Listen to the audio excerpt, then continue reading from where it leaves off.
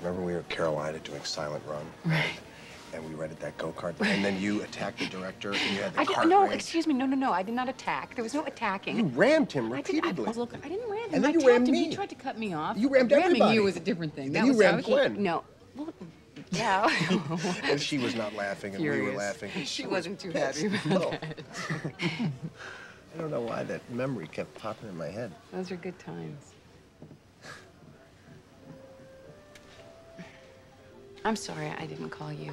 Hey, she's your sister. I mean, I totally understand. But you're my friend, and I just let myself get kind of... It's good to see you now. It's good to see you now. It's a nice necklace. It's, not really mine. I know. It's Gwen's. I know. She gave it to me. And I gave it to her. I know. Looks good on you, though. Thank you. What are you thinking right now?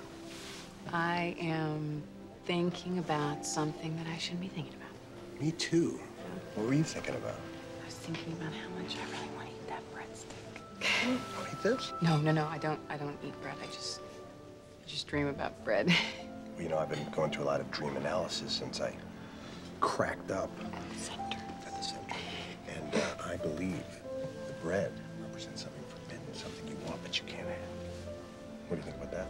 Well, I think that when I dream about bread, that would represent